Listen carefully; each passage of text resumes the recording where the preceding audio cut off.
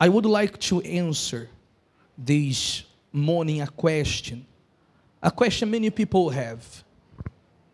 And the question is, why do many people fall from faith? So look at here now, fall from faith. Because our faith elevates us. Our faith brings us closer to whom? God. The Bible says, without faith, it is impossible for you to please God. So your faith leads you to please God, lifts you up. And the question is, why then so many people fall from the faith? Let us go to the very first human being to fall from faith. Genesis chapter 2. Verse 15 starts saying, then the Lord God took the man and put him in the garden of Eden to tend and what? Keep it. Man was not idle in the garden of Eden. Man was busy. He was tending and keeping the garden. And the Lord God commanded man, saying, of every tree of the garden you may eat, or you may freely eat. But of the tree of the knowledge of good and evil you shall not eat. For in the day that you eat of it, you shall surely what? Die. Shall surely die. Which means, in a sort of speaking manner, that tree was poisonous. So man should not eat. The day he ate, he would what? Die. Was poisonous. God did for men pretty much what you do for your children. You tell your children, do not touch the socket, the power point. If you touch the power point, you will what? You will die. Or you get shocked. Maybe not die, but get shocked. You warn them of the danger of touching there.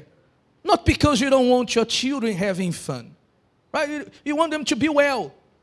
You tell them that not because it is too mysterious and they cannot understand the mystery of it. No, it's for their protection. And that's pretty much what God did. You will not touch. The day you touch, you die. In other words, it is poisonous. It is poisonous. That was the first command God gave to men. Listen to this. There was no other commandment. There was nothing else God said to men, refrain from doing. The only command, the only thing men had to refrain from doing was touching the tree of the knowledge of good and what? Evil. The truth is that tree was not the knowledge of good and evil, was the knowledge of evil, because good men knew. When we say God is good, people say all the time, God is good. So good they knew. What they did not know was evil. The commands God gave is to protect you from evil. In the Lord's Prayer, Jesus teaches to pray, deliver us from what? From evil, from all evil. The Bible is a book that if you comply with, you will be delivered from what? Evil. If you follow the instructions of God leads you to a path which is away from what? Evil. So if you want to be delivered from evil, obey what God says. It's not difficult. It's not difficult in theory. It's difficult in practice, but in theory is obey what God says. So the only command God gave, do not eat from that tree. The day you eat, you die. In other words, it is a poison.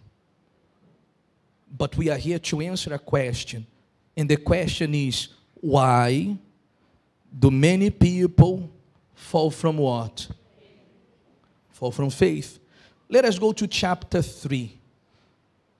Chapter 3, the same book, Genesis chapter 3. From verse 1 says, now the serpent was more cunning than any beast of the field which the Lord God had made. And he said to the woman, has God indeed said, you shall not eat of every tree of the garden? And the woman said to the serpent, we may eat the fruit of the trees of the garden, but of the fruit of the tree which is in the midst of the garden, God has said, you shall not eat it, nor shall you touch it, lest you die. Now, look at the Talatala. When God spoke to men not to touch, not to eat, God spoke to Adam. Eve was created after. Eve was created after. God had commanded men, but Eve was aware. Eve was aware of what she was doing. When it comes to sin, God treats sins differently in the following way.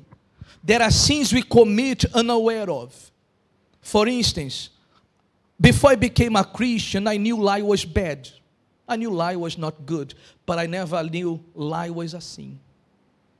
So I lied through my teeth. I knew it was bad, but I was a bad boy. So I lied. But when I came to God, I understood that lie was not just bad. Lie was what? A sin. So I stopped what? Lying. Pastor, how about all the times you lied before? That's what the cross is for. That's why Jesus died on the cross, for your sins. But hold on, for the sins you were not aware of. Pastor, how about the sins I am aware of? You have your knees. You got to go down on your knees and repent from them. Who understood the Talatala? So the sins you commit without knowledge, the cross suffice. The blood of Jesus on the cross paid for them. Eve, she was aware. Taking the tree of the knowledge of evil was a choice she made, knowing well that there were consequences.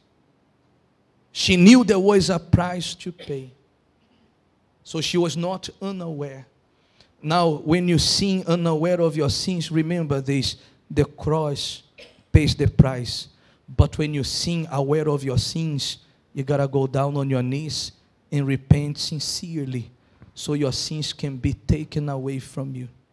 So now let us continue here, talking about the reason why so many people fall. So she was aware she should not touch. Verse 4 says, then the serpent said to the woman, you will not surely die, for God knows that in the day you eat of it, your eyes will be open, and you will be like God, knowing good and what? Evil. So far they only knew good, but now they would know evil. So when the woman saw that the tree was good for food, that it was pleasant to the eyes, and that tree desirable to make one wise, she took of its fruit and ate. She also gave to her husband with her, and he ate. Then the eyes of both of them were opened, and they knew that they were naked. And they sewed fig leaves together and made themselves coverings. And on verse 8 you see there, when God came down, they hid from God. They hid from God. Because they knew they had made mistakes. They had disobeyed the only commandment God gave to them. There were not many, just one. Now, why did they fall from the faith? The reason why they fell from the faith is the reason why anyone falls from faith. The reason why they fell from, we call the grace of God, from the good side of God. They fell away from His blessing. They fell away from His plan. Is also the reason why all those people who fall, they fall.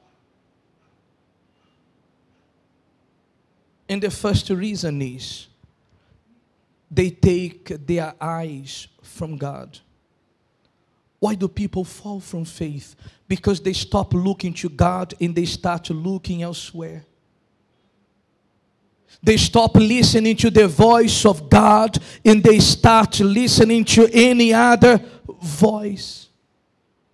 The Bible says Eve, she knew she should not touch, but she heard the voice of the serpent and she ignored the voice of God. The voice of God is for you to love your neighbor as you love yourself. The voice of God is for you to love those who hate you. Do you know anyone who hates you? Who knows someone who hates you? Pastor, I know that person hates me. You know, it could be someone in your workplace, sometimes even in your own family. Pastor, I know that person hates me. But the Bible says you do not have the right to hate them. If you want to be saved, you have to love them. And if you hate them, you are doing the same thing Adam and Eve they did. You are taking from the fruit of the tree of the knowledge, not of good and evil, but of evil. That's going to take you away from God. Death, spiritual death. Why? Because God gave us a command to be followed and you chose not to. So the Bible gives us this command: love those who hate you. Pray. Pray. Pray for those who spitefully treat you and use you. Pray for them. Okay, Pastor, that I can do. God, please kill them, kill them, kill them. No, not this prayer. No, not a prayer like that. For them to live long, for them to see good. Who's understanding the talatala? It is the same command. And when you choose to disobey, you are doing exactly what Eve did. You are choosing to fall away from faith because you're no longer listening to the voice of God. You are listening to the voice of the world. You are listening to the voice of this broken world we have today. You are listening to the voice of your heart. And the Bible says that your heart is corrupt. The Bible says there is nothing more wicked. Listen to this carefully. There is nothing more wicked than our hearts.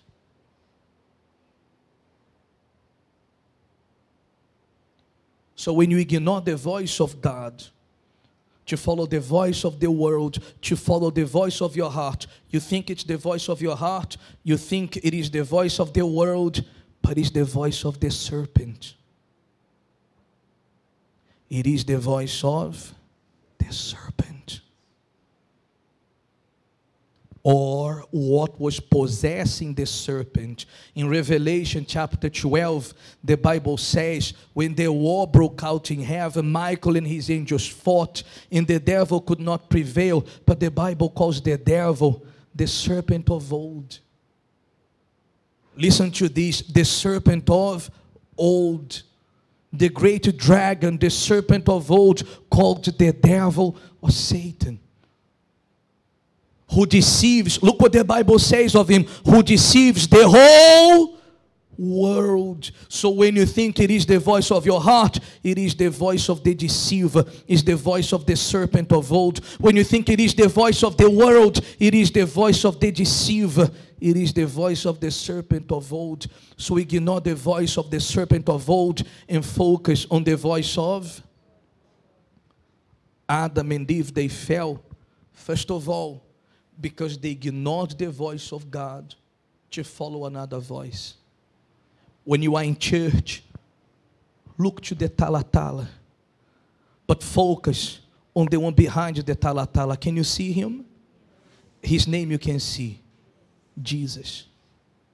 Focus on his voice. Set your eyes on him. Another thing now that makes many people fall. First, the voice. They stop listening to the voice of God and they focus on the voice of whatever they think it is. But in truth, it is the voice of the serpent of old. Deceiving the whole world, not those who are God's.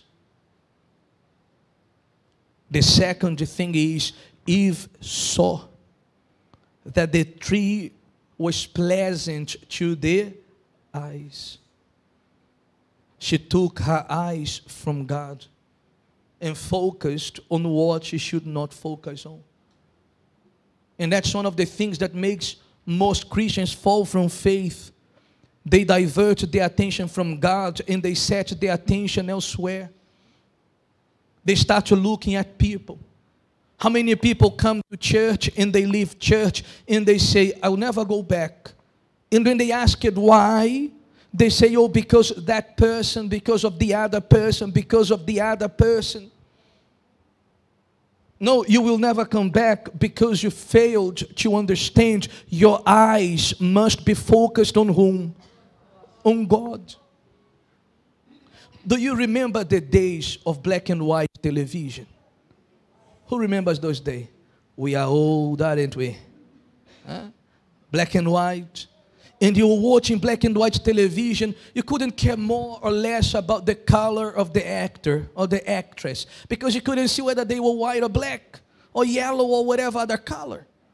Black and white. Life was easier then. And then came the colored screen TV. Huh? Now you say, oh, look at her. Not as beautiful as before, right? And then we come to the 4K, 8K. You see the wrinkle spots and all the... because you see closer. Before they were all clear looking, young looking, beautiful. Now, oh, she looks like 70. Black and white, she looked like 25. Now it's 70. Because you are close, you can see more. Deviate your eyes from others. The closer, look at the talatala, the closer you look at people, the more mistakes, more flaws you will spot. Perhaps you're here today falling or fallen or have already fallen from faith because you took your eyes from God and you put your eyes on the pastor. You took your eyes from God and you started looking at someone else. Another member of the church, perhaps at an assistant, and you started looking too close.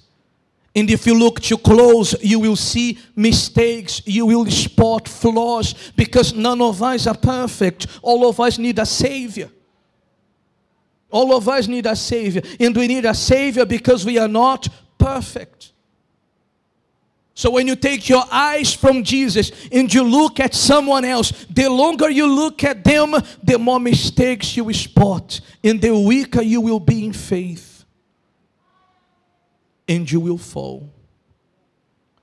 Like many have fallen, like Adam and Eve fell, you will fall.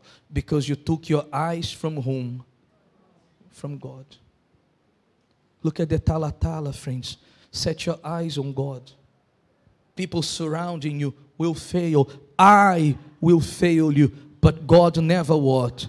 Fails. God never fails. So set your eyes on Him. It's not for nothing. The name highest in the church is the name of Jesus. When you look at the altar, you see the name of Jesus. He is the one you should be looking at. No one else. If you look at anyone else, if you look at anything else, you will fall. You will fall. Adam and Eve, they took their ears from God. They took their eyes from God. They fell. If you take your ears and your eyes from God, you will fall. You know, in the letters to the 7 churches, in Revelation, which symbolizes every Christian in the entire world throughout time and space. That's what the 7 letters symbolize, Christians throughout the world. To the 7 churches, there is an advice, or there is a promise to the overcomer. There is a promise to the overcomer. And I'm going to lead you to understand who the overcomers are. Let us go to the first. The first was the loveless church, Ephesus. Listen to this. Ephesus was a church that fell. from their first love. Majority of the people, including the Talatala of Ephesus, had fallen away from the first love. But look what the Bible says. To him who overcomes, I will give to eat from the tree of life. The tree of life, which is in the midst of the paradise of God. If you go back to your Bible, chapter 3, verse 24. So he, meaning God, drove out the men, and he placed cherubim at the east of the Garden of Eden, and a flaming sword which turned every way to guard the way to the tree of life. So men could not have access to the tree of life. Now look at what happened to the tree of life. Is in the midst of the paradise of God. And whoever overcomes, they are going to eat the fruit of the tree of life. Now, God, he kept men away from the tree of life, so men could no longer live long. If you look in the Old Testament, in Genesis, the beginning, you will see people lived close to 1,000 years. 900 and something years. Methuselah, the oldest man that we had records of in the Bible. You see people living extremely lengthy lives. Why? Because Adam had access to all the trees, including the tree of life. And there he had children. His children lived as well long because the tree of life was in him. He lived in nearly 1,000 years. Adam. But the Bible says cherubim were protecting it so they could live no longer eternally. But to those who overcome, God will give them what? To eat from the tree of life, which is in the midst of the paradise of God. You will live eternally with him. Again, who are the overcomers? Are those who do not look to the ones who fell from the first love. In church, you will find people falling from the first love. You will meet people who are no longer as respectable as they should be. They are no longer as fearful as they should be to the things of God. Listen to this. In the church, you will find people who no longer pray as they prayed before God. You will find people who lost their first love. The overcomer are those who keep their sight and their eyes on God. They do not follow those who lost their first love. Focus on Jesus, and you will never lose your first love because of the misbehavior and the lack of faith of others. You will focus. The second church, the persecuted church, Smyrna, the Bible says, he who overcomes shall not be what? Come on, he who overcomes shall not be hurt by what? The second death. Look at the title, the persecuted church. This church here, Jesus had no condemnation against, but there were warnings. And the warning is, some of you will be put to death. Some of you will face trials, persecution. Now, if you overcome all the trials and persecution, because every true Christian will face them. If you overcome them, you will not be hurt by the second death, which is the final separation from whom? God. You will be together with God. Why? You overcame persecution. And why did you overcome persecution? Pay attention to this. You kept your eyes on whom? On God. Keep your eyes on him. The third church, Pergamon, or Pergamons, the compromising church. Their faith was compromised. They were allowing strange practices within the church. They allowed people to bring practices from their old religion to the church, so they were compromising their faith. But even there were those who were not compromising their faith, because they kept their eyes and their ears focused on whom? God. To them the Bible says, to him who overcomes, I will give some of the hidden manna to eat. And I will give him a white stone, and on the stone a new name written, which no one knows except him who receives it. I call it the name of your soul. The name of your soul. But to the overcomers. In a church that compromised their faith, there were people who were not compromising theirs. They set their eyes and their ears on whom? On God. They are the overcomers. They are the overcomers. The fourth church, the corrupt church, Thyatira, corrupt. This church here was not compromising, they were corrupt. They compromised so much to the point of corrupting themselves. But even in that church who was corrupted, there were people who held their faith. And they were the overcomers. And they promised to them, and he who overcomes and keeps my works until the end. Important. You have to keep his works until the. You have to love your neighbor until the. You have to forgive your brother until the end. You have to be faithful to your spouse until the end. It's all until the end. Pastor, I have done it long enough. Long enough is not enough if it's not to the end. You have to keep the works of God until the end. You have to keep your eyes on him until the end. You have to keep your ears focused on him until the end. Until the end. To him I will give power over the nations. He shall rule them with a rod of iron. They shall be dashed to pieces like the potter's vessels, as I also have received from my Father, and I will give him the morning star.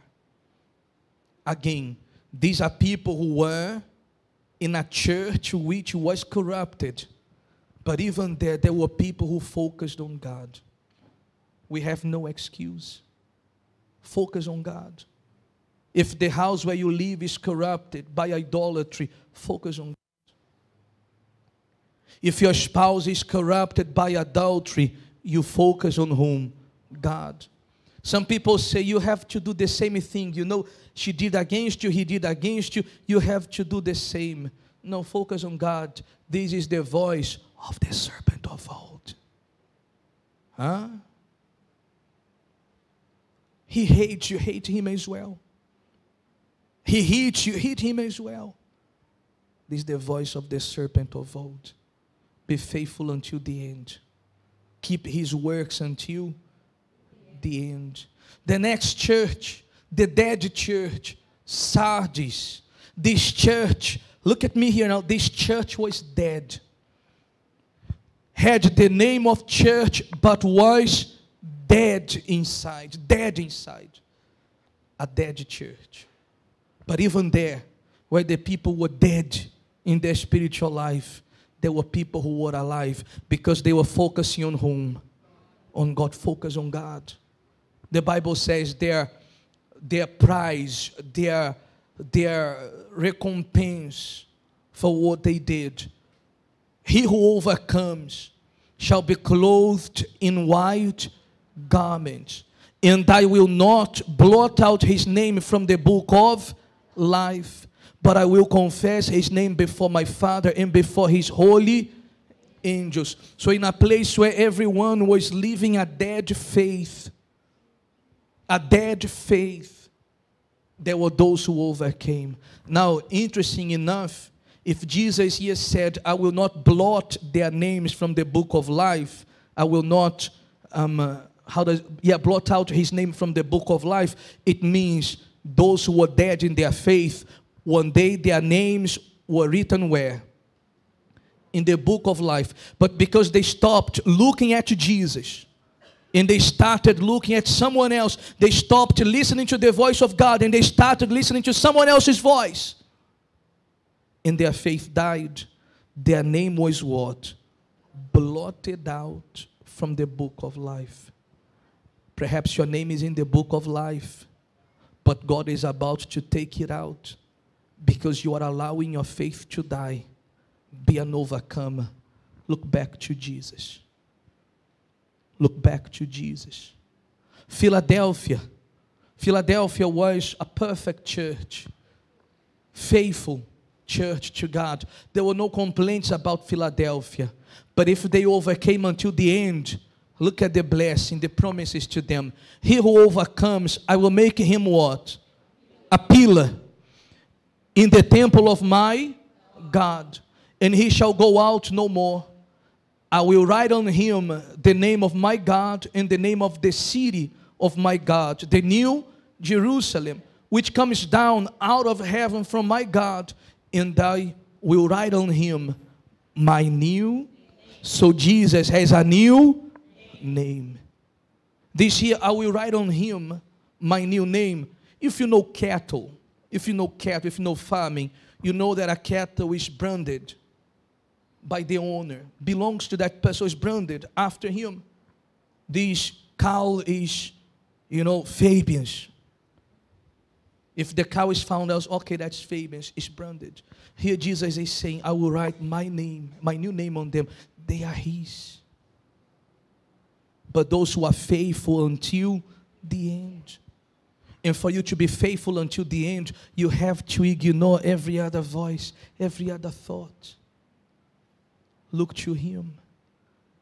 Now, the worst and last church, Laodicean, the lukewarm church.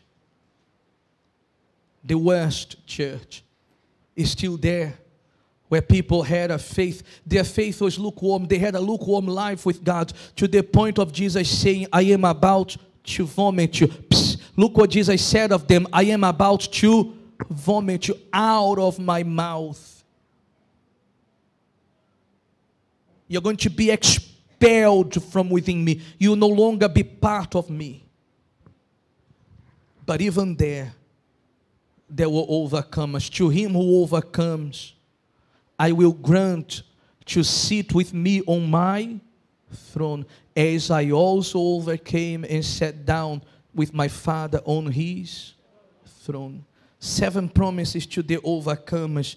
And who are these overcomers?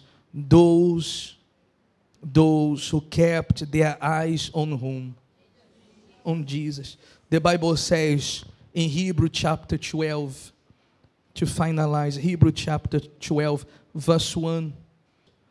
Therefore, we also, since we are surrounded by so great cloud of witnesses, let us lay aside every weight and the sin which so easily ensnares us, and let us run with endurance the race that is set before us, looking unto Jesus, the author and the finisher of our faith. This is the secret for you to be an overcomer. You have to look unto whom?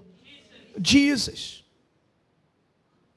The author and the finisher of your faith. The overcomers are those who look unto Jesus. If the church is dead, they are not dead, because they're looking to Jesus, and Jesus is pretty much alive. If the church is compromising, they don't look to the church, they look to whom? Jesus, who is not compromising. He is not corrupt. He has not lost the first love. So they keep on looking to him. And if you keep on looking to him, you will not fall. But if you take your eyes from him, your ears from him, yes, you will lose your first love. You will compromise. You will corrupt yourself. And you will have a dead faith or a lukewarm faith. All because you stopped looking to Jesus, who is the author and finisher of your faith, and you started looking elsewhere or listening elsewhere. Do you want a great example of life? Look to Jesus, the author and finisher of your faith. Amen. Perhaps you're looking at someone else, and that someone else you're looking to is disappointing you. That someone else you are looking to, you are listening to, is disappointing you. You expected much from her, much from him. But much is too much. We are imperfect. We are flawed. Do not expect much from anyone. Do not expect much from me. Just like you need a Savior, I also need what? A Savior. Look to Jesus. We pastors, we come and go, but the name of Jesus never what? Goes. Look to him. We live and die. Jesus died on the cross, but on the third day he what? Huh? He rose. Did not stay dead. So look to him. There are no flaws in him. We live in an 8K world. You see everything clear. Too clear. So stop looking at people and look to Jesus. If you look to him, you will never fall. Doesn't matter the environment you are into, you will not fall. Nothing will corrupt you because you are looking to him. Amen.